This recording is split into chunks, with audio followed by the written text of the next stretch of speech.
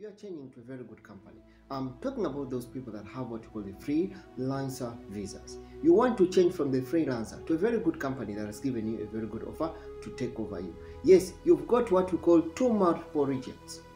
Those rejects are not coming from the new company taking you. Those rejects are coming from the old company.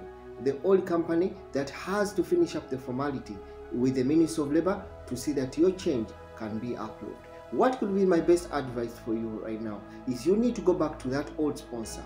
Tell the old sponsor, go with him to the Ministry of Labor, Sanaya or Alcohol. Then he'll go to the counter, then he'll take out that reject. You reapply again. He'll put in his ID number, which will be the computer card number. Then probably after a few days, the ministry will approve your change of sponsorship to the new company that has a very good offer for you and where you want to go. I think that is the best advice that I can give you.